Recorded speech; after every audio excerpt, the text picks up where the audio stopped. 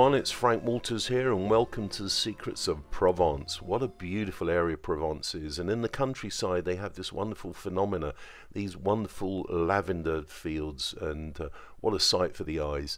We have a photograph here and we're painting in a style of en plein air, that's painting outside, getting a nice cool sky going, putting in some puffy clouds, dropping in some earth colours into the clouds, making sure it's dry before we continue with the composition.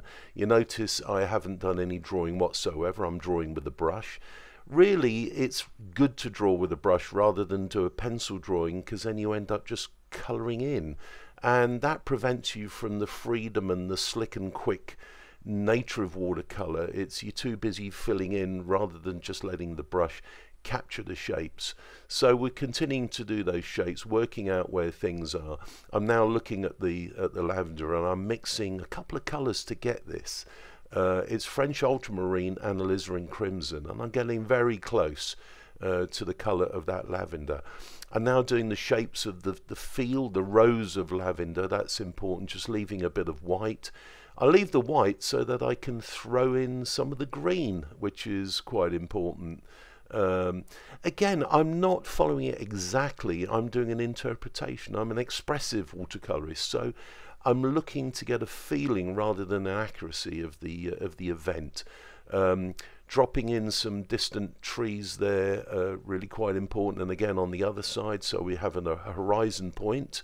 Also, a little bit. Keep checking the reference. Keep checking the scene and dropping in, getting some distance going there, which is important. Putting in a little bit of work with some of the foliage, lifting out. Remember, it's not a one-way street. It's not just putting pigment on paper. You can lift it off as well if you don't like things. You can push pigment around. Okay, getting some nice blue now, putting in some blue, and that's the mountains in the distance. That's basically done in just one sweep of the brush, and voila, that little bit is done, and it works so well.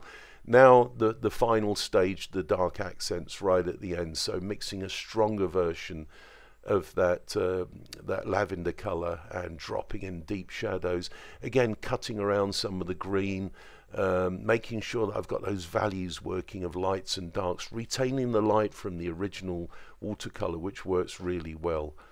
So hope you enjoy that. Please subscribe to my YouTube channel and maybe come and join me in Provence.